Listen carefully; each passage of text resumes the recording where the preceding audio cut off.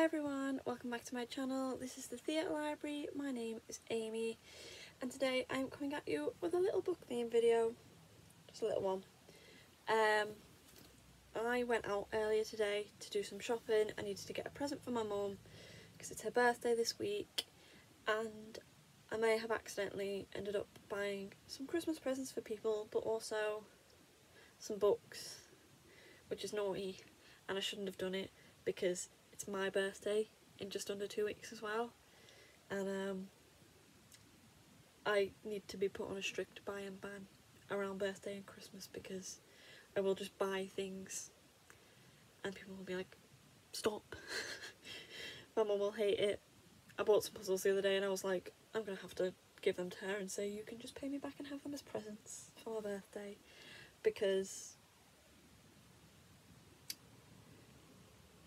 I cannot be stopped now that I have a job, have like a steady income of money. Can't stop me from buying things.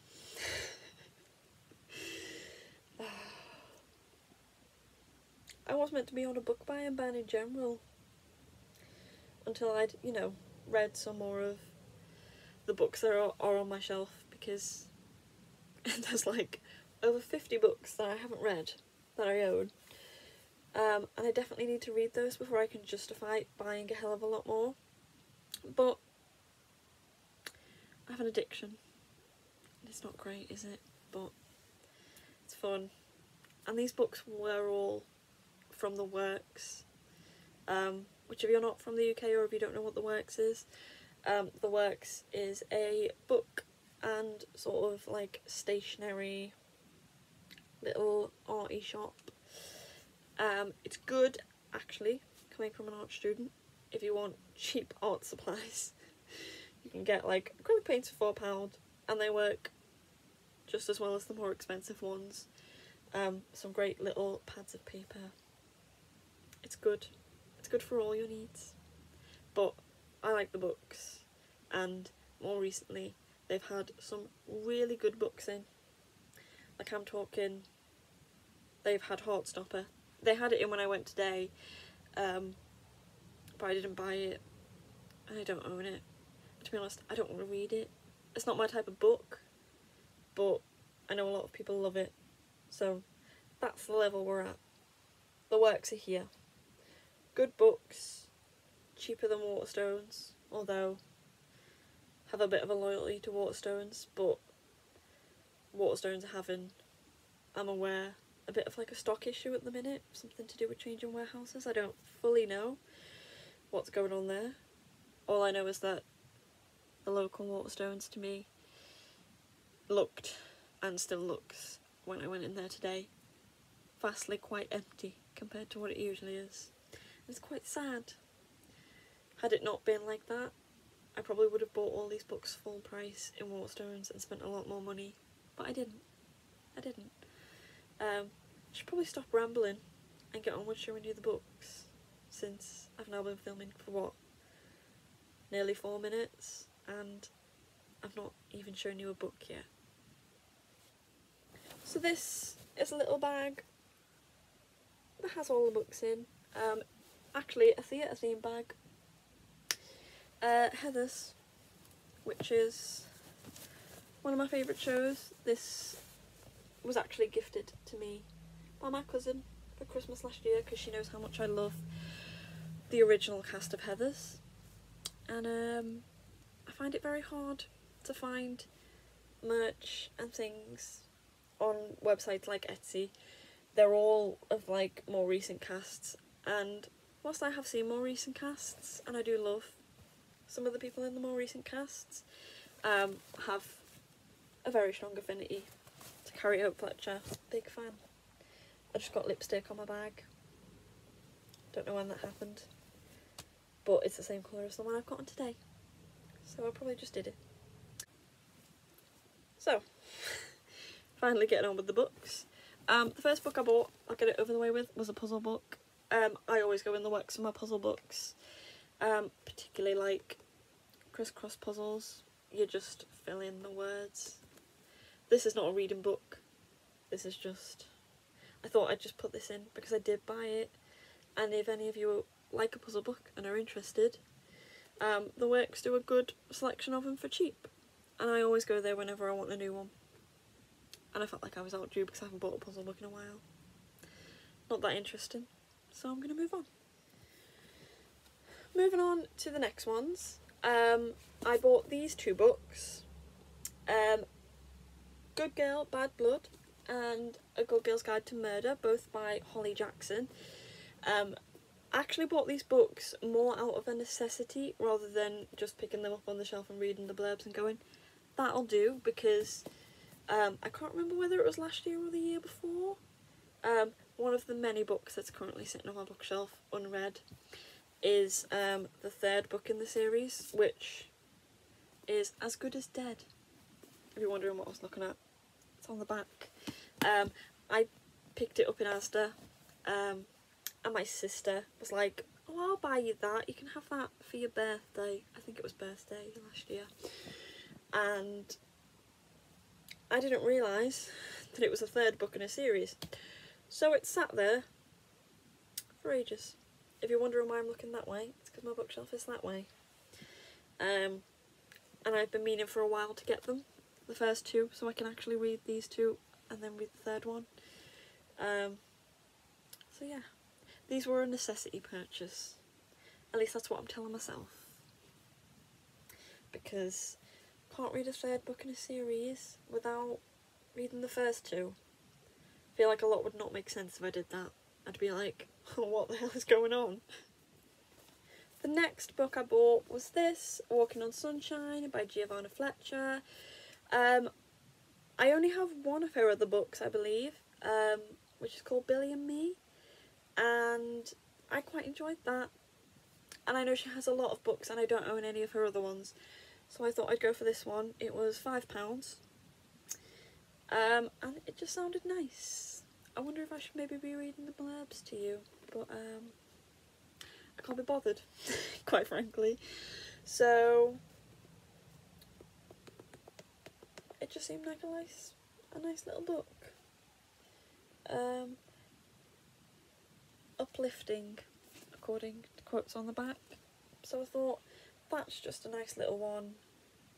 I don't want something too heavy, nothing crime related, nothing too serious. I thought that is just a nice little book and it looks really pretty.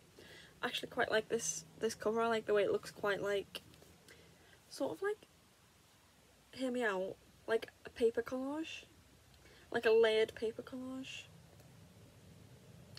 I don't know if anyone agrees with me, but I just thought that was really nice. And now that I'm looking at this, I'm having second thoughts. I'm like, do I own this book? I don't think I do. If I've bought this book and I already own it, then I may just have to give this one to a charity shop or to a friend. I don't think I do. I'll have to check. But I have a lot of books on my shelf, so yeah, I don't think I do. You're just watching me have like a mental debate now of whether I own this book already or not. Oh well, if I have 2 copies, I have 2 copies. And I'll gift one to a friend.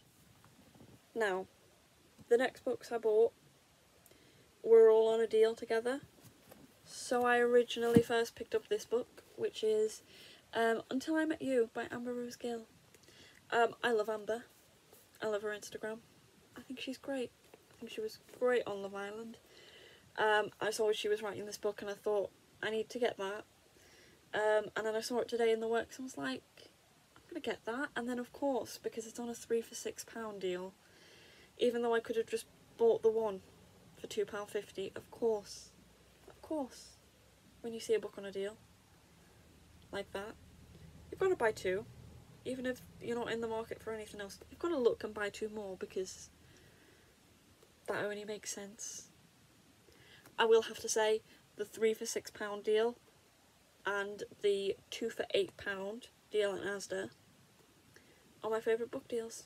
So if I ever want a book and I'm like, I want a book but I want it for cheaper, The Works for this deal or Asda for that deal, they're my two places to go.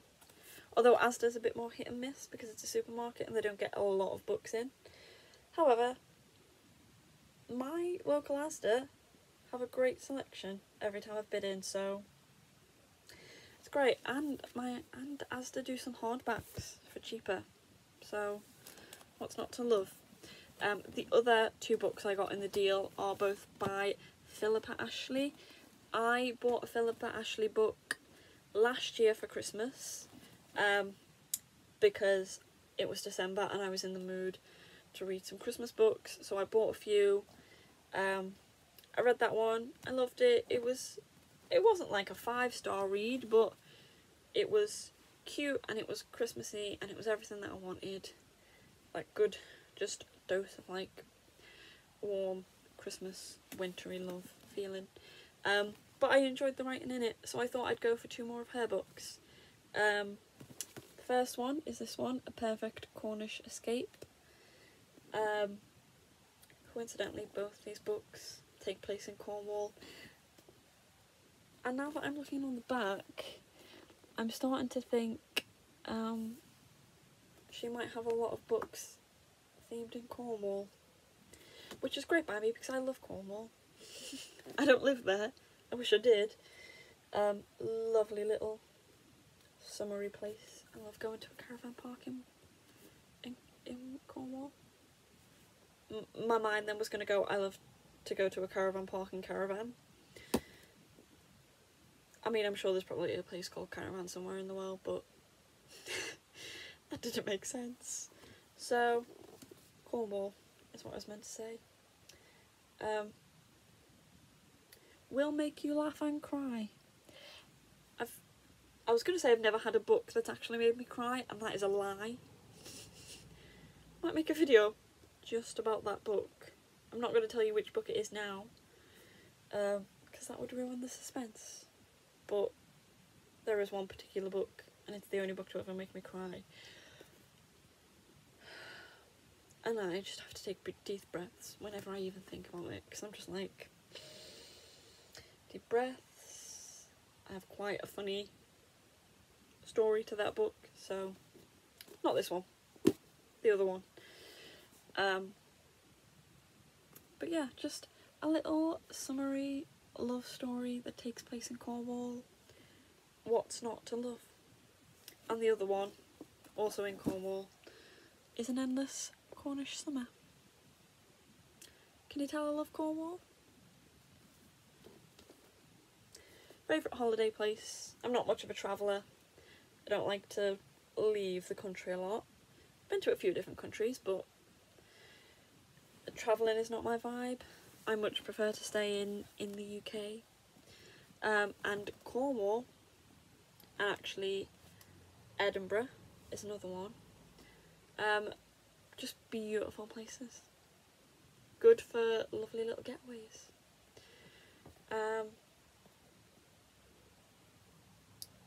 That was a little random holiday tangent, wasn't it? If you're watching this and you're like, what the fuck are you on about? I don't know either, because this is a ramble. And with that being said, the bag is now empty, apart from a receipt. So that's it. Don't forget to like and subscribe to this channel. Comment below if you have any of these books, if you've read any of these books, what you thought of them, if you want to read any of these books, if you'd like to see my thoughts on these books when I eventually get around to reading them. Probably not going to be for a while, knowing me, because I have a lot of books and I tend to just randomly pick them as I want. I'm not one of these people that likes to pre-plan what book I'm going to read next, because I'm very spontaneous. Whether I'm in a true crime mood, whether I'm in a murder mystery mood, whether I'm in a romance mood. I don't tend to read a lot of non-fiction books. I think I own very sparingly a couple. and they're all related to true crime, because who doesn't love a murder? That was weird. What I meant was, who doesn't love, like, a good true crime murder mystery? Oh, who done it? Who done it? I'm gonna go now. I will see you in my next video, which I have no idea what it's gonna be or when it's gonna come out. Hopefully I can get regular uploads on here and it won't be too bad. But until then, don't forget to like, subscribe, comment what you want to see, comment if you'd like to see reviews of those books when I eventually read them. Let me know your thoughts, if you've read those books, did I make a mistake, are they crap, or whether you'd like to read them yourself, whether they were enjoyable. I feel like that didn't make sense and didn't come out right, so I'm gonna go.